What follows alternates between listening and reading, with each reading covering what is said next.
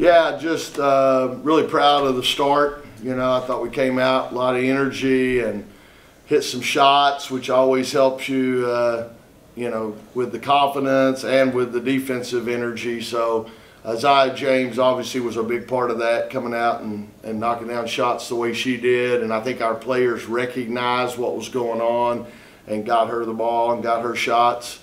Obviously, second quarter, we kind of, you know, crashed a little bit there.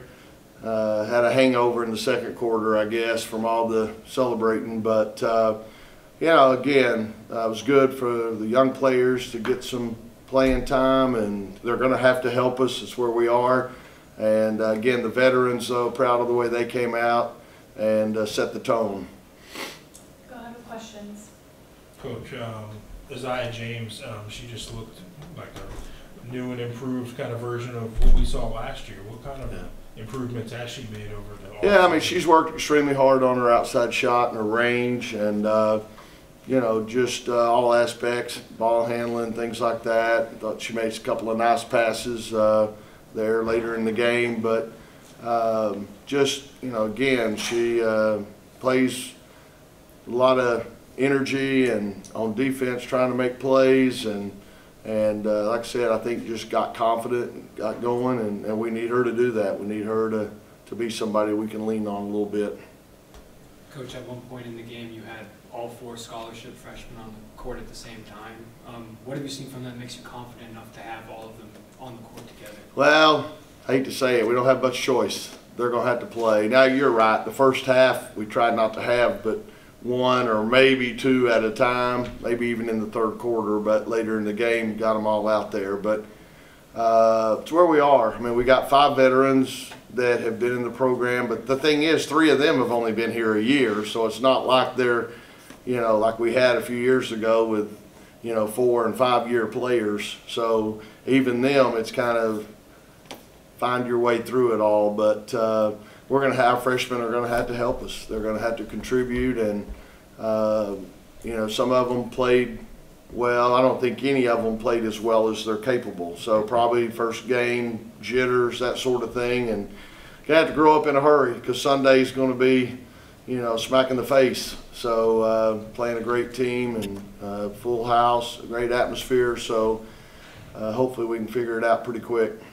Coach, it appeared KP wasn't available tonight. Do you have an update on her? Yeah, she was involved. They were involved in a little minor car accident. Her dad was here, and she was with him in the car, and had a little accident. Somebody hit them from behind at a red light.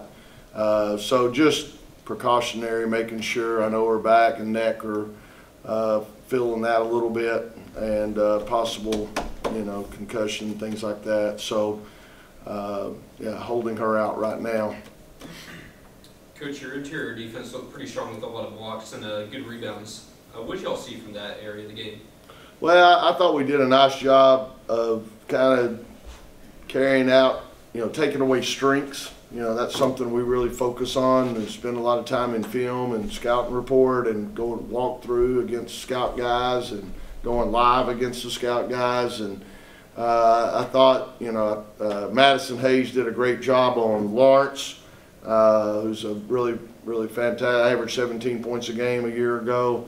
Thought she did a nice job, but all of them, because we were switching quite a bit on handoffs and things like that, and so the whole team did a nice job. And for the most part, pretty good job on the boards. Fouled a little more than I would like. Got to learn to defend, and then what we say, allow them to miss, you know, instead of bailing out the jump shooter. So still a lot of things to clean up, but yeah, I thought especially first half we really came out and played well defensively.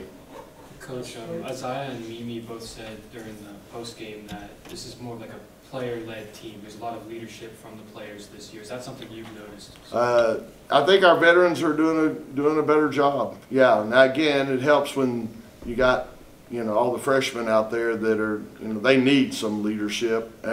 But yeah, as a coach, you'd much rather it be the players, you know, bringing them along and helping them and telling them what to do, rather than me having to be the voice all the time. You know, as it is, they're going to be sick of me by probably Thanksgiving anyway, but at least maybe this will push it to Christmas if they'll keep leading a little bit. Wes, what are your thoughts on your post players with where they are now with your system and leading inside offensively, really controlling the inside and out? Yeah, I was a little frustrated, especially in the second quarter. Obviously, y'all, we shot horribly. 1 for 18 and 0 for 10 from 3. And we were really trying to, emphasize, let's get a post touch, work inside out a little bit. And we didn't really adhere to that very well. We kept shooting, the first quarter, a little bit of fool's gold, everything went in. And so now you start feeling like you're invincible. I can shoot it from anywhere. So you got to recognize when you have a few possessions, it's not going down. We were fortunate. I think they only scored 7 points in the second quarter, so our defense kind of bailed us out there in a stretch where we weren't scoring at all. So, again, we've got to get a more post presence in there. I think River obviously is a veteran and is capable of scoring down there. And, Lizzie and Mallory, they need time, but, they're going to hold their own. But we gotta not be so guard oriented all the time. How do you feel, NC State? They put pressure on you early in the game. You handled that pressure, getting it into the front court quickly, and I think it led to a lot of open three-point shots. Yeah, that's the thing about pressing. Everybody all press, but when you press, you're going to give up shots if you don't turn them over. And sometimes it's layups, sometimes it's threes. And but I am a big advocate of once we beat the press, let's make them pay for pressing. Let's try to.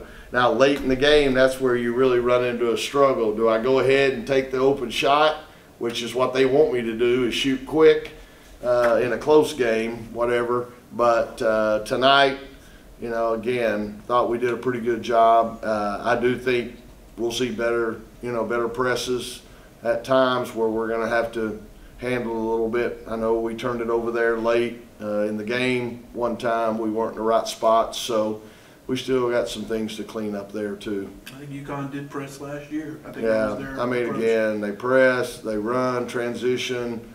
We're gonna have our hands full. It's gonna be a big challenge. But hey, you're playing arguably the top team in the country.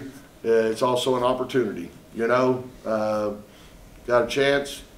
To do something special, and you also are going to get better from it. You're going to prepare for the upcoming big games you have. So it's the only way to look at it. Yeah, we don't have a whole lot to lose. We got a new team, a young team, and so let's go see what we can do.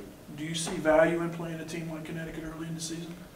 Yeah, I think, again, we try to, our goal is to have the toughest non-conference schedule in the ACC and one of the toughest in the country. And we've been able to do that the last couple or 3 years. So, if you saw what Colorado did last night with LSU, we're going to see Colorado in the Virgin Isles, talk about messing up a great vacation, watching that game last night.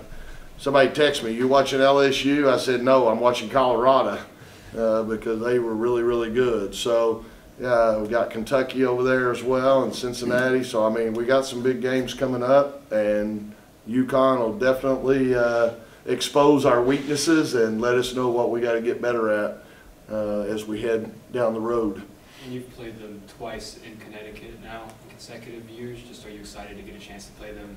Oh, yeah, definitely. Much rather play at home. And last year was not a lot of fun, and we had a veteran team, and we just went up there and just got, knocked around. So it's going to be a big challenge. They got a great team. Heck, you got Beckers and Fudd on the perimeter, both of them 2 of the top players in the country, and then their point guard, just tough as nails, and then Edwards inside, super athletic. So again, it's like I said, you can make the argument they're the best team in the country. So here we go. But hey, when I first got here, I was out on the road in the caravan, and first year or so, second year, and somebody in the back of the room held their hand up and asked the question, "Hey coach, what's it going to take you to play Connecticut?" And at the time I said, "You're probably going to have to get me drunk." So I don't know. Maybe somebody got me drunk. I don't know. What did you see tonight from Zoe that you liked, and where do you want to see her improve? Yeah, she just, defensively she can do better. She has a tendency to relax, and her dad works for the NBA, and I think she's got that cool NBA sometimes. They play 80-something games or whatever, so you got to pace yourself. Well, we don't play that many, so she doesn't need to pace herself. But she's a special player. She makes everyone around her better. She can get her own shot. She can create for her teammates. So, I'm glad we got her. But it's a big jump from high school to this level, and she's still got some learning to do. Do we have anything else for Coach Moore? All right.